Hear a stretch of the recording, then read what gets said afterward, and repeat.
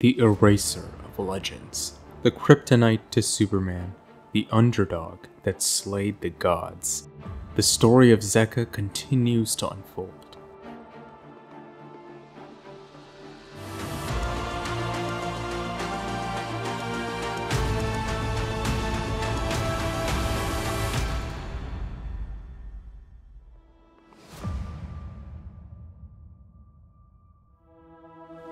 The arrival of Zeka was not the stuff of legends.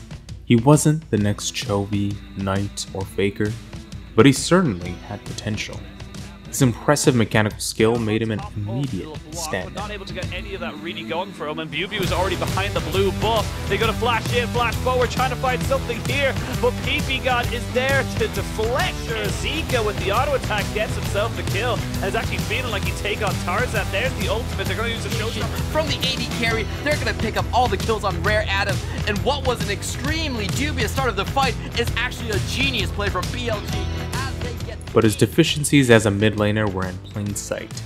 Zeka's lack of champion pool and over-reliance on assassins, a champion category that rarely found its way into pro play, made him extremely limited.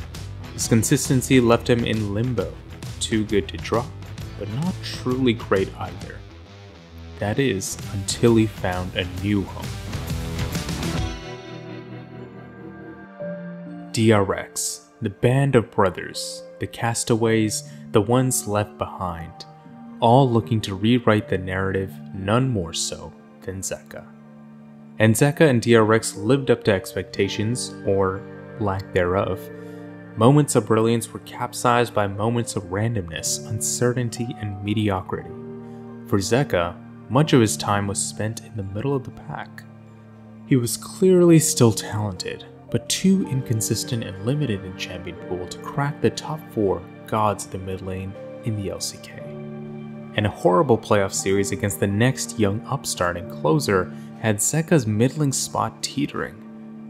But Zeka redeemed himself. But guess what? The main characters weren't even in this fight yet for DRX. As wild growth on this Medicali, Zeka is just hunting people. As he hits 6. Oh, okay, they're gonna get it 2 dump, trying to deny it, and now Kroko on the run. Assault and battery still here for Zeka as he's taking this 1v1. Kroko doesn't have flash. He can't get away. The Q is used to get back into the fight, and down goes Dunn. He is now depth in the pit. He's being burst down, but he's also getting a ton of damage. It's King in. It's a 3-man counter-strike in the pit, and he's not done yet. Zeka goes down. Gold ahead, and DRX, they are going to Worlds. Despite the roller coaster of emotions, underdog expectations, and rough journey ahead, Zeka was at Worlds. To ascend to the mountaintop, one must first face its guardian, the King of Spring, Xiaohu. Xiaohu had gained an impressive reputation on the international stage at this point, delivering the LPL 3 MSI trophies. Down towards their side lane. And I some depth here because like you got the buffer on the Tristana W into the Alistar. Like it's quite easy to play into it and keep yourself disengaged and self-heal. But the lion was quickly tamed. Who's going to be able to get away to safety? And Pioshik, the Bramble Smash was beautiful! The tree does it! And RNG are getting dunked. The following group stage was no different. Zeka's stats during this portion of the competition made him a clear standout. But the real test was yet to come. Zeka would have to hold up his end of the bargain against one of the greatest mid laners and organizations of all time, Scout and the reigning world champions, EDG. Scout's resume was so good that the only mid laner you could definitively say had a better career than him was Faker himself. And Zeka said, damn your resume. Oh, goes in! Wants the solo! Oh, you gotta be kidding me! Reggie for the Dragon's The dive on in, wants fun on it against the first stun! Nearly a kill and a scout! Needs to get the shot! Oh! looking to continue this aggression. Some good here, still Zeka finds the stun! R2 isn't gonna land, a flash! It's Not again. Number 4! Will not fall! Zeka will not allow it! Going with quadra kill in his first 1,942 days ago. Just won a World quarterfinal. And today DRX found themselves the underdogs again. Gen G, the best Korea had to offer, routinely ousting Zeka and DRX domestically. And the mid laner, Chovy, was arguably the best mid laner and player in the world. How could you possibly expect Zeka to overcome that? Well, he did.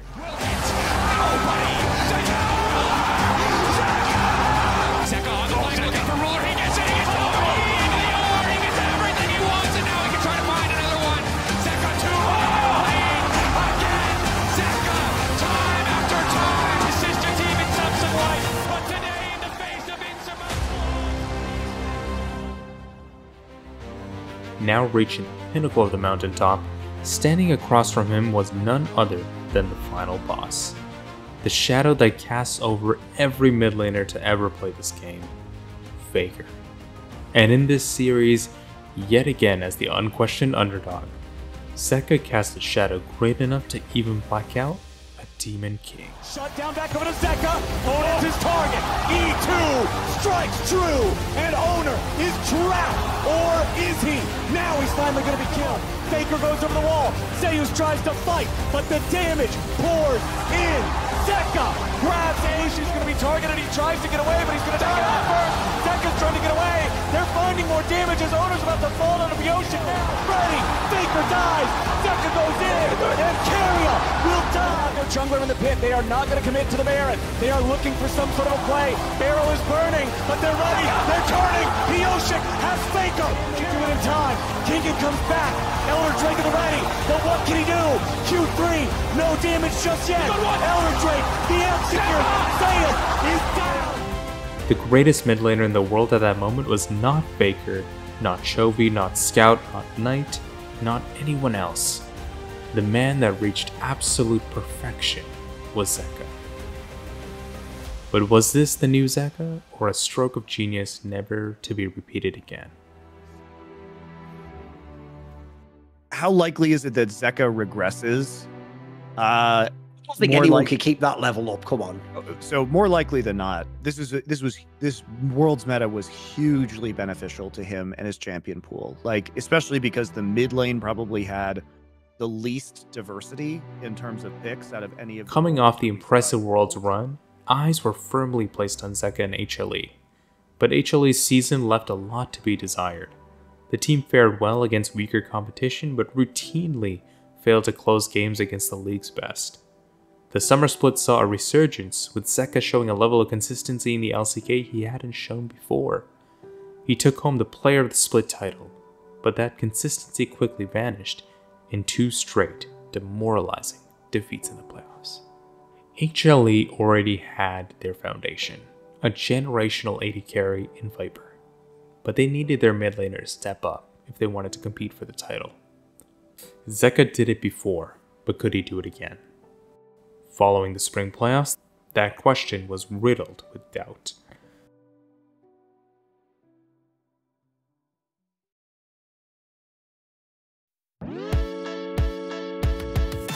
With renewed energy, Zeka returned with a vengeance.